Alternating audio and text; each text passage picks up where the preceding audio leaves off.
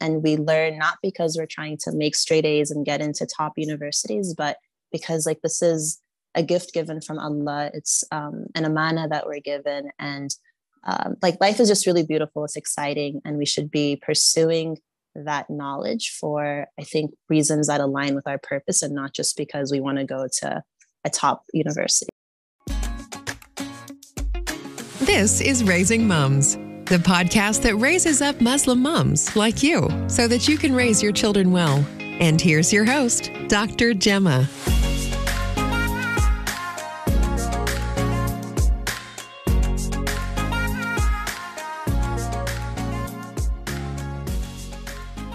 There is so much untapped wisdom out there in the world, especially from Muslim mothers. In all my years of doing this, working online with homeschoolers all over the world, I have come to realize there are many women who look seemingly very ordinary on the outside, but when you get to know them, they are doing extraordinary things with their children. And in this little corner of the internet that I have, I want to share their wisdom and their insight with you. And this podcast episode today is an interview with one such woman. Her name is Nusaibah Kofar-Naisa from Nigeria. And I originally met Nusaibah when she joined Launch Your Homeschool, my online homeschooling course for Muslim parents. And it has been an absolute pleasure, delight to watch how she has used that program to give her children a truly exceptional education at home. And it's been amazing to watch how she's evolved as a mother. In this interview, she shares some really beautiful insights into the way things have changed for her over the past 18 months of homeschooling, some of the lessons she's learnt, and I just know you're going to love this interview. Let's go. Welcome, Nusaibah. Thank you. Assalamu alaikum. Wa alaikum salam. So, Nusaibah, I've already introduced you to the audience before you've come on, but I'd love for you to just tell us a little bit about yourself and your family and a little bit about your homeschooling journey. Okay, sure.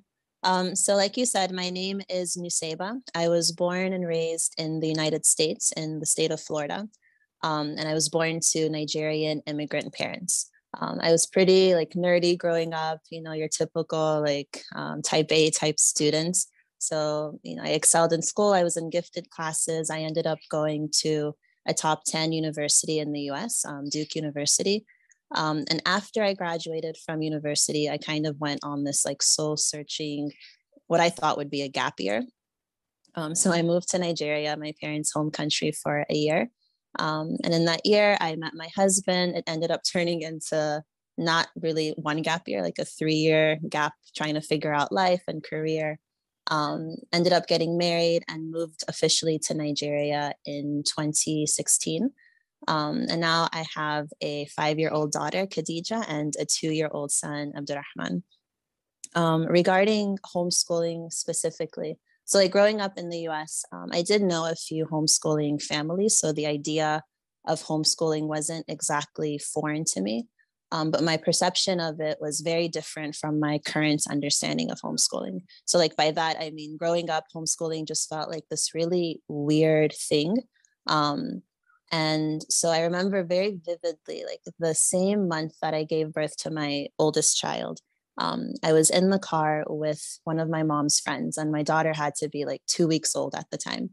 And my mom's friend just kind of mentioned, you know, like you should consider homeschooling your child when she gets older. I think it would be like a really great thing given how easy it is to access information in this day and age. Like she just was really advocating for homeschooling. And like, as you can imagine, when you have a fresh newborn baby and you're a first time mom, like the last thing on your mind is like how you're gonna like send that kid to school in a few years.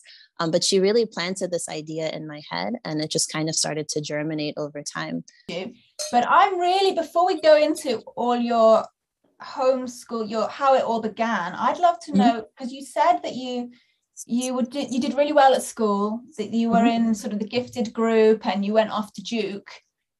I mean, that's a big shift then in mentality from from sort of being very much in the system and thriving in the system, Right. to then shifting to a completely different way of looking at education and viewing education. How did that shift happen? Tell me. Yeah, sure. Good question. And I get that a lot. So yeah, I did do well in school and I did like school. Like I was definitely more on the nerdy side, but I was very aware and very cognizant of the fact that like that was an exception. Like most of my friends, my siblings, most of the people in my community didn't love school. And when I started to like, reflect on it more, I realized that, you know, this drive to excel and this drive to get good grades, is it really rooted in things that matter? Like, am I doing it because I like genuinely love all of these subjects in school and I love staying up and studying and passing all of these exams and getting into these great programs? Or am I doing it because that's just kind of the world that I found myself in, and my personality type, and wanting to, I don't know, maybe a little bit of people pleasing. So it was really, like I was saying, after I graduated, I went on this sort of soul searching mission. And the reality kind of just sort of opened up to me. And so during these last few, especially I think after becoming a mother, the idea of being very intentional about how I live my life just became very important to me. So when it came to the jobs that I selected, the cities that I wanted to live in, the communities that I wanted to be a part of, I became very intentional. And maybe I didn't get it right every time, and I wasn't happy in every situation, but I would always go back and reflect on what is like my larger purpose. How am I aligning my day to day, my week to week, my year to year with what's fulfilling to me? And then I think the realization when my daughter, when her friends started entering school, and like preschool was like the topic of the year for everyone in my community, the idea of like starting my daughter off on that same kind of rat race that I entered, just felt really like overwhelming and not exciting at all. Like after I made it through and I was quote unquote successful, the thought of now taking my young 3-year-old child and starting her off on this journey, and having her do the same exact things without really understanding the purpose behind it, I think that is what kind of, that is what made me take a step back and just think, if I'm being more intentional about my life, like let me translate that intentionality into the education of my children as well. I just started asking myself a lot of questions like, you know, why are we sending her to school so young? It seems a little bit premature. And what am I hoping that she's going to get out of school? What schools do we think will give her the best chance of getting those things? And like, the more I looked around and I saw what everyone else was doing, like the less satisfied I became with the answers that were available to me. And then I think going back to this concept of Islam and education, like I don't want my kids to compartmentalize subjects in school from Islamic studies. I want them, like, as sappy and as like hippie as it might sound, I want them to, you know, be like walking outside and like look at the clouds, and maybe their science class taught them the different classification of clouds and they know that information. But when they see the clouds, they also feel this sort of like spiritual connection, this like sense of taqwa and connection to Allah, like this God consciousness. I want them to do the same when they're like looking at trees or climbing trees or traveling to different places, just knowing that the whole world is here for you to learn from. And we learn not because we're trying to make straight A's and get into top universities, but because like this is a gift given from Allah. It's an amana that we're given. And like life is just really beautiful. It's exciting. And we should be pursuing that knowledge for, I think, reasons that align with our purpose and not just because we want to go to a top university. I know my audience well now. I know what they're going to be thinking. That sounds really beautiful. And I think a lot of people can resonate with that, especially this idea of not compartmentalizing education, but bringing in your purpose. You know, when, like you mentioned there, looking up at the clouds, and it's not just about classifying the different types of clouds, but actually bringing in an element of spirituality into that and an awareness of Allah. So what does that look like, Nusaibah, in your home? How do you actually do that? Yeah, so this was definitely a journey, and I don't want people to assume that, you just sort of like wake up. I don't want them to assume that you just sort of wake up and you say, you know, I'm going to try to not compartmentalize everything and it's going to start today and be perfect. It definitely is a learning curve. So like while I have these ideas, I very much am in the process of figuring out how do I roll that out and make it make sense, and pray that like it just sort of translates into the minds of my kids. So I'll just like preface whatever I'm going to say with that. But I think, and I've been homeschooling for a year and a half. We started in January of 2021. And prior to starting, I just sort of observed how are other people homeschooling? What are the different methods? What are the different curriculum, the resources, the supplies? And I had this like really, I want to say structured approach, but I knew that I shouldn't be too structured. Like I got the message from other homeschooling families that you should just kind of go with the flow and do what works for your family. I think it's one thing to hear that, and it's a completely different thing to sort of be in it and figure that out with a firsthand experience. So while I knew that I should sort of relax and take things slowly, our first year of homeschool was still pretty structured. Like I still had the curriculum with the little check boxes that I would check off lesson by lesson. We still started at a certain time. We like did our morning walks by a certain time. We did circle time at a certain time. We read certain books that the curriculums told us to read. And then over time, again, I think it goes back to this idea of being very intentional. I kept revisiting the purpose of the homeschool over and over again until I realized that there's some sort of disconnect happening in my homeschool. And when we really, I think this is where I learned, okay, this is what they mean by slowing down and doing what works for you. We just stopped being so focused on academics and we focused more on just like living life, but being very, I don't know if the word is communicative, but like making sure that as we're living life, as we're going about our normal day-to-day activities, that I'm pulling my kids along for that ride. We're talking, we're communicating, they're asking questions, I'm giving answers. And I think that is where the more organic, slow-paced learning has started to happen. If you look at our homeschool this year compared to last year, they're like two completely different approaches.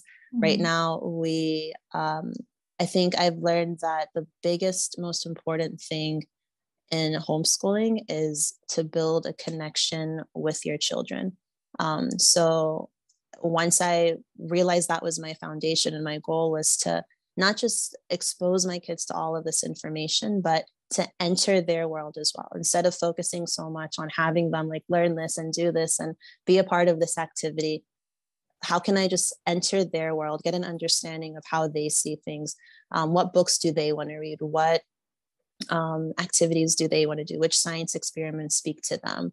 What toys do they just naturally gravitate towards? When I learned to just sort of enter their world, and in the playing, in the reading books, that's when we talk, they ask questions, they feel open enough to sort of go off script and go off the plan for the day. I found that that has been where like the best, most fruitful conversations have come from. And that's the information that I feel like my daughter's retaining a lot more than the lessons that we sit down at a table and like sort of work through. I'm not sure if that's making sense. No, it is. So tell us, Nusaibah, like, what does your typical homeschooling day look like then? Because if it's so organic and you're very much following their interests, do you still have a structure for your day? Yes, definitely. So while we're not as structured as we were the first year, I still wouldn't call us an unschooling. I still don't think we follow the unschooling approach where there's it's a lot less structured. I think we fall somewhere in the middle. So every day, like the most important things for us right now, and that my daughter has shown an interest in, is learning how to read. So every day we do a little bit of language arts, we do a little bit of math. She does go to madrasa where she learns Quran memorization 5 days a week. And then we talk about, while she learns Quran at the Islamic Center, we talk about Islam at home. So like if I notice that, for example, she is having a hard time sharing with her younger brother, then maybe like we'll take a few minutes of the day to talk about the importance of sharing and how like empathy and how Allah is happy when you share things that you love, things like that. So we have our like core subjects. I think that's the language arts, the math, and the Islamic studies. And then every day we kind of add something different to the mix. So maybe one day there's an art project we're working on. Another day there might be a science project. Another day we might be like learning handwriting by having her illustrate a story and then write out what's happening in the story. And that's just kind of how we mix in other things. And then we only do school Monday to Thursday. And in all honesty, like school lasts maybe like 2 to 3 hours. So it's really not long at all. The rest of the day is really filled with them playing outside. We have a playground in our yard, in our neighborhood. I mean, we have friends in the neighborhood. They spend a lot of time together as siblings, which I really love. And then on Fridays, they're very special because that's kind of our day to go out into the community for a field trip. So it could be anything from, getting a behind the scenes look at how a restaurant works, maybe the behind the scenes of an art studio, just different things that are happening in the environment, museum, galleries, things like that. And I think that has been one of our favorite parts of homeschooling. Do you have much of a homeschooling community where you live? Are there other families local to you who are living the same lifestyle as you guys? Yes, so this was one of the biggest homeschool wins of this year. So the first year of homeschooling, we really did everything in isolation. And I didn't realize at the time how hard and difficult that was until we started to enter a community of other homeschoolers. So long story short, on January 1st, I launched our Instagram page because I really felt like homeschooling was this beautiful gem. And even if I know that most people don't want to homeschool, I at least want to share this experience with like family, friends, and people who might be interested. And so when I launched the page on January 1st, like immediately I started getting messages from people who lived like literally a 10-minute drive away from our house that they also homeschool. And I would have never known this had I not launched that page. There's no, like in Nigeria, especially in Abuja, the city that I'm in, the capital city, there's no like homeschool collective or co-op or things like that. So it was really by just launching this Instagram page and having that page organically just grow that people would start messaging me saying, look, I also homeschool. And we have a few other friends who homeschool and we'll meet up from time to time. So now I think there's like a monthly cadence where every month we plan a field trip together with the kids. And it's just nice to be a part of that community. And I think it just goes a long way in showing me that even if you're doing something that you love, you don't have to do it in isolation. Like it's just so much easier, so much nicer to have a community of people. And none of us homeschool the same way. Like everyone is a different homeschool family. So our how is very different, but our why is very much aligned. Like we know why we're doing it. We're there to help each other out when like we feel like we're in the trenches. If we need a break, it's just nice to have other families that you can just speak to and who understand and who can empathize with where you are. Yeah, I couldn't agree with you more on that. I've noticed something so far in this conversation is that you keep repeating the words intention and purpose, and just there you sort of talked about your why. Are you able to sort of articulate that for our audience, that what is your intention, your real purpose behind this decision to homeschool your kids? Yeah, I think that's something that I hold very dear. It's at the end of the day, I feel these children are an amana from Allah. And my number one goal in educating them is to do my best in raising kids who have taqwa. Kids who, whether you're there, whether you're around or not, they are very conscious of Allah. They're very conscious of, the signs of Allah around them. Everything that they do is really aligned with their purpose as well.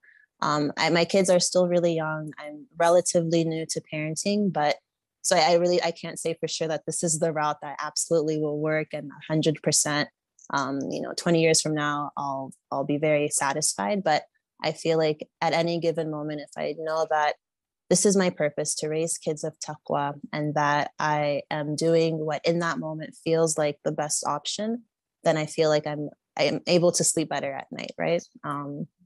So that's my larger purpose to it all. Yeah, that's so beautiful. That's really powerful as well. So you spoke about your recent homeschool win was finding this community. Would you be willing to share with us a difficulty that has arisen recently in your homeschool and some steps that you've taken to overcome it? A few months ago, this was earlier 2022, I felt like my daughter was progressing really quickly academically. So she, alhamdulillah, I feel she's also pretty gifted. She is above average in her reading levels and math skills and all the things that, most parents would want. But I really felt like our connection was taking a hit. I don't know if it was burnout. I don't know if it was losing sight of the purpose and the focus, but I just felt like we were moving and we were progressing, but we weren't getting any closer to our goal. We were like progressing towards something that like wasn't even on our list of goals to get to. And that's when I just realized again that there needed to be a shift in how we homeschool. And that's how I started to notice that the first year of homeschool is going to look very different from the second year. And that's okay. Because I really feel like at the end of the day, if I want to have the best chance of instilling God consciousness to my children and having them feel like they're lifelong learners, that first and foremost, the connection between the parent and the child is really essential. And if you have that solid connection, then we'll be more effective at teaching them whatever it is that we need to teach them as the years go by. Yeah, absolutely. So there's a quote that I like that says, people will forget what you said, they'll forget what you did, but they'll always remember how you make them feel. And I think the same can apply to parenting and to homeschooling. Like your kids are most likely going to forget some of the books that you've read, the curriculum that you've chosen, even like the field trips that they seem to really love. Like one day they might even forget those, but they're always going to remember like what it was like to grow up in this household. They're always going to remember what it was like to be around their parents, what it was like to learn alongside their parents. And even if this is not what we want, but even if the actual academic lessons don't register very well, if you have that strong connection and you can look back in a few years, inshallah, and say that, like those childhood years were really focused on being with my child, learning who my child is, having my child exposed to my world and knowing who I am, aside from the normal stresses of everyday life. If that connection was really like top of the list when it comes to your successes during your kid's childhood, I think that's first and foremost like the most important thing that you could work towards. So realizing that, I think having that realization, to go back to your question, having that realization that we are progressing academically, but our connection seems to be a little bit strained. That was really key for me. And then just being very deliberate about focusing on connection more than academics. Even if like for one whole year, we didn't pick up a single book, but we, became really close. And I entered her world, she entered my world. We became a very bonded family, then I think that goes a long way. When I look at your Instagram page, I mean, something that really strikes me about it is that feeling of connection that you have with your kids. And you come across as a very joyful, happy mum. I mean, I'm sure you can't be like that all the time because none of us are. That's not the human experience. But you do seem to be enjoying motherhood a lot. And I guess that is something very important for your children to see, that you like to spend time with them, you enjoy their company. How does that fit in with your prioritizing connection with your kids? Where do you see the place of joy in your homeschool? Yeah, that's a great question. I think, again, just if I focus on connection and I focus on making sure that, how do I want to say this? If I focus on making sure that my children know what's important versus what's not important, that, Allah, God consciousness, looking at the signs of the world around you, being a lifelong learner, learning for the sake of learning and not because we're trying to reach some academic mark by a certain year.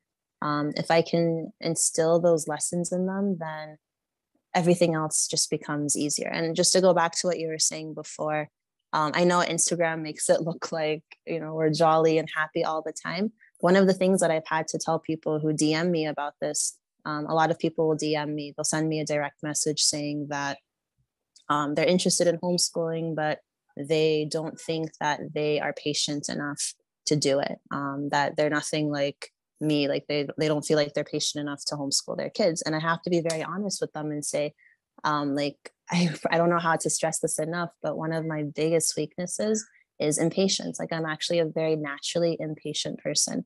But one thing that I found is that if, again, I'm focused on my purpose of why I'm homeschooling, if I'm reading to my child or I'm teaching my child phonics and they're struggling, if I lose my patience in that moment, like everything about my purpose of wanting them to love learning, I'm just kind of tossing out the window. So and another way of putting it is that homeschool has forced me to work on my impatience in a way that I feel like I wouldn't have otherwise.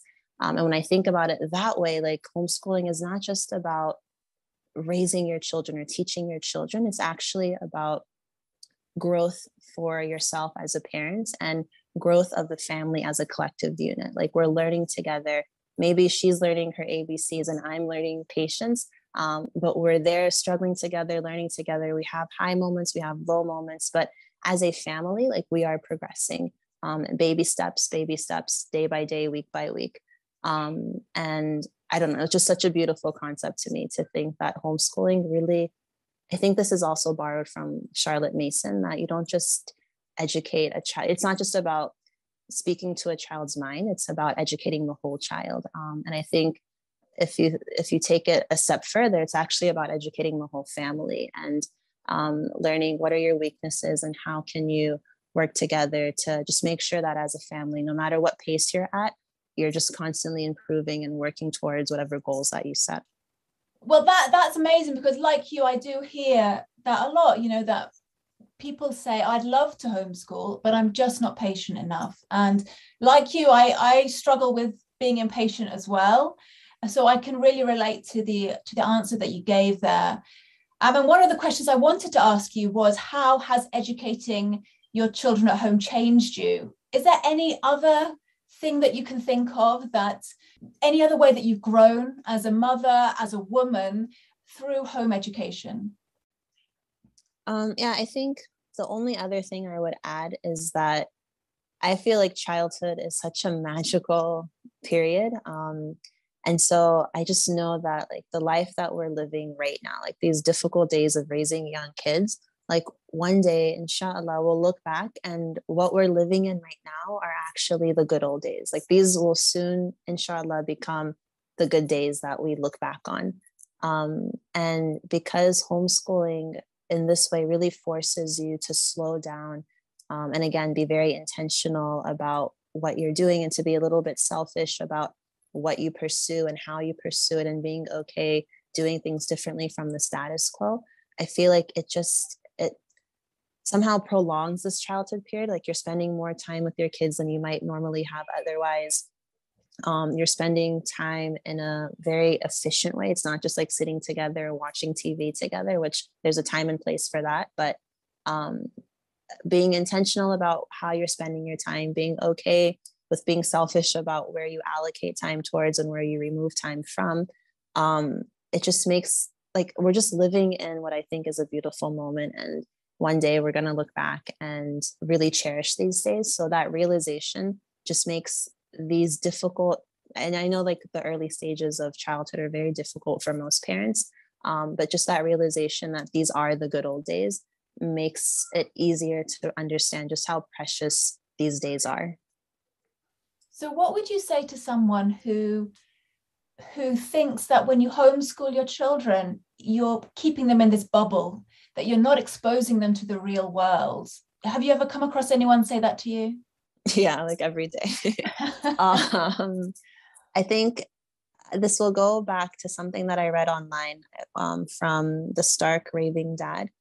He has a great Instagram page and a podcast where you just have to like throw the question back at them. So if you think homeschooling is like sheltering your child and not preparing them for the real world, um, do you think that being in a classroom with peers of the same age is the solution to like combat that? Like, do you think that being in a classroom with children who are all more or less the same age, maybe from the same socioeconomic background, um, do you think growing up in that very structured environment best prepares a child for the real world? And the other answer that I give people is that homeschooling doesn't happen at home. Homeschooling happens in the community. Like every week we're going out. My daughter is becoming more confident in speaking with adults, with teenagers, asking questions when she doesn't understand stuff. And if you take a step back and think, what skills does my child actually need to succeed in whatever the world might look like 20 years from now? Regardless of the nitty gritty ways of what the world will look like, at the end of the day, if they are malleable, if they're flexible, if they are focused on, if they know who they are and they're focused on their purpose and they don't feel compelled to just do what the status quo is doing, and they know how to ask good questions, they know how to pursue those questions, they know how to look for answers and to learn from the people and places and things around them, then I feel like that's it. Like that's literally all that they need. And despite whatever the world might look like 20 years from now, we've given them the toolkit to live in that world. And to me, like that idea is a lot more appealing than the idea of putting my child in a 4-room classroom and having them sit there at a desk without talking for hours a day. Yeah. I mean, do you wholeheartedly believe that homeschooling gives your children all of those things that you said? Or do you ever have doubts about what you're doing? I wholeheartedly believe that this is the route that will get me there. However, I know that in reality, each day of homeschooling doesn't align with that. Like, we just have to be honest and say that some days are off, some days we lose our patience, some days we, miss the mark on connection, we focus on the wrong thing. Some days, some days are not the perfect, picture perfect, Instagram worthy photos. But again, like if we wholeheartedly believe in our purpose and our intention, then, and we keep revisiting that purpose and intention and asking how aligned are we with that, then even on the days where we feel like we've missed the mark, it's easier to come back on track. I'm just guessing, but I'm assuming that when you first started homeschooling, you probably had a lot of preconceived ideas of what it would look like, of what your days would look like, how your children would learn. And you've already said that you have changed things up this year. Are there any ways that homeschooling has differed from your expectations when you first began? Yes, so much. So prior to homeschooling, we started in January of 2021. So in the few months at the end of 2020, I spent a lot of time on Instagram looking at other homeschooling families. I watched a lot of YouTube videos, listened to podcasts, and I remember, like, it's kind of funny now, but I remember thinking that I'll take like the extra room in our house and I'll convert that into the school room. And I even went window shopping for like what desk my kids would need. And I had like ideas about, chalkboard paint for the wall and dry erase boards and dry erase markers and all the supplies I would need. And we started off that way actually for the first few months before realizing that, like, this is a type of homeschool, but it's not the homeschool that is going to work for this family. Mm-hmm. And so, just revisiting, not being afraid to shift gears a bit. I know you didn't ask this question yet, but of the top resources that I would recommend or that have meant the most to me was the Launch Your Homeschool course that you offer. I think in the months prior to starting homeschool, I just had like a ton of information. Like I'm one of those people who loves research and I love, collecting screenshots of things, taking notes when I read things online. So I had like a lot of information and I literally, like, this analogy just fits so well. I really felt like I was drowning in the different types of homeschool information out there. And when I found out about the Launch Your Homeschool course, it really felt like I was given a lifeline, and I was told, it's okay, like you can breathe. And I think that course, like what was so special about it is just like the name says, it helps you launch, it helps you get started. And the way that I started isn't necessarily like where I'm at right now, 18 months down the line. But without that ability to just say, look, slow down, breathe, let's take it one step at a time. Where are you trying to go with your homeschool? How can you just get started in these first few months? The course helped me answer all of those questions. And over time, as the months went by, because I had already written down what the purpose of the homeschool was and what I wanted to achieve with my children, when it was time to make changes, when I was no longer in the launch phase and it was okay to like make these changes, I just had a lot more confidence about doing it.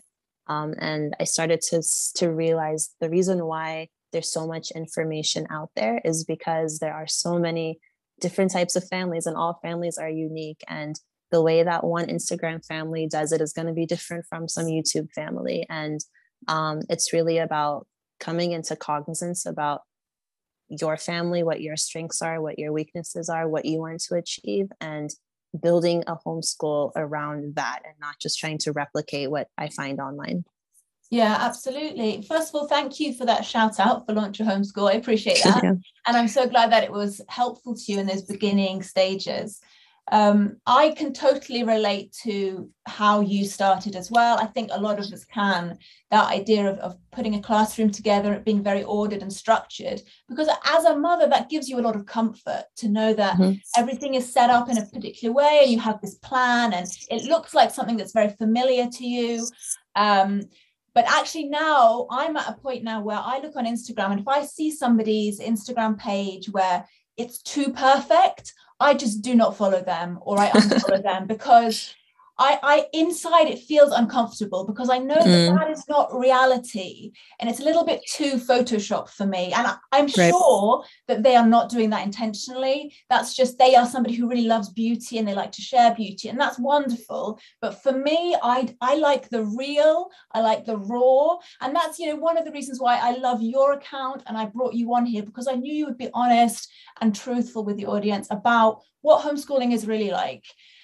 So you've mentioned my course, which again, I appreciate, but do you have any other favorite homeschooling resources you could share with us? So I mentioned your course. I mentioned Start Craving Dad. And then he has a great Instagram page and a podcast that I recently started listening to. And again, like they unschool, so they're a lot less structured than I am. But one thing that I really appreciate with him is that he makes you stop and ask the question, why? Like if people are worried that your kids aren't going to be well socialized, like why? If people think that you need to send your kid to a traditional school, like why? And even if, again, our hows are different, the way he homeschools is different from the way I homeschool, the reminder of like that question, why, just helps me realign with my purpose. So that's the second resource that I would name. And the third one is the Wild and Free podcast. So this is the podcast that I think I first started listening to maybe a year before I started homeschooling. What I liked about this was just hearing, again, all of the different types of homeschools that were out there, learning how other moms did it, how they were able to get past, the questions from their communities and their family members, and just, again, focus on what mattered the most to them. I would take this with a grain of salt, because I think it's very easy to listen to the podcasts and think this is exactly what I need to do, and you can get really caught up in that. But once you've established what makes sense for your family, I think it's really helpful to have other families and other perspectives that you listen to that sort of help you fall back in line with what's the most important to you. Oh, thank you so much, Nusaibah. So I will put the links for those resources in the show notes. And yeah, I agree with you there that there's a fine line, isn't there, between being inspired by some of these podcasts and then losing your own focus, losing your own purpose. And you have to judge that yourself where you're at. So what advice would you give to yourself, Nusaibah? So if you were to go back in time, a year, 2 years, 3 years, when you first started to think about homeschooling your kids, when that seed was first planted, what would you tell yourself? What do you wish you had known? Or maybe what would you do differently now? I think it would be to slow down. Like there really is there's no race that we're a part of. There's no, like benchmark that you have to hit by a certain time period. We're not trying to just replicate school at home.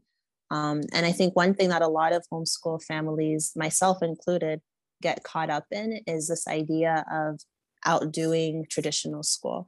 That like, okay, if I'm going to homeschool my kids, it's because I feel that homeschooling is better than a normal school. And to show that, I'm going to be very intentional and very on top of things to make sure my kids are 1 or 2 years ahead in their reading level. Like all of that honestly like doesn't matter. And it took me, I'm still learning this lesson, to be honest, but it took me at least 12 to 15 months to even start understanding that we're not trying to outdo schools. We're really just trying to do what's best for our families. And I think if I could go back to younger me from a couple of years ago, it would be to focus on connection, focus on understanding my children as individuals. And the quote that, again, is one of my favorite quotes is, they'll forget what you said, they'll forget what you did, but they'll always remember how you made them feel. Well, that is absolutely beautiful. And on that note, I think we'll wrap it up for today. Please tell everyone where they can find you online. Yeah, you can find me on Instagram at That Muslim Homeschool Family. And please feel free to send me a DM. I love hearing from people from all over the world. Wasn't that wonderful? And I hope you will connect with Nusaibah on her Instagram account. I've left the link for that in the show notes. And as she mentioned, she is a part of my online homeschooling course for Muslim parents, which is called Launch Your Homeschool. And enrollment for that program is reopening for a very short period of time, starting from the 29th of July. So if you would like to register your interest for that course and get more information sent to you when the doors open, then visit launchyourhomeschool.com and pop your email address down there and more information will be sent to you. Well, that is all for today. And thank you so much for joining us here today. Have a beautiful week. Assalamu alaikum.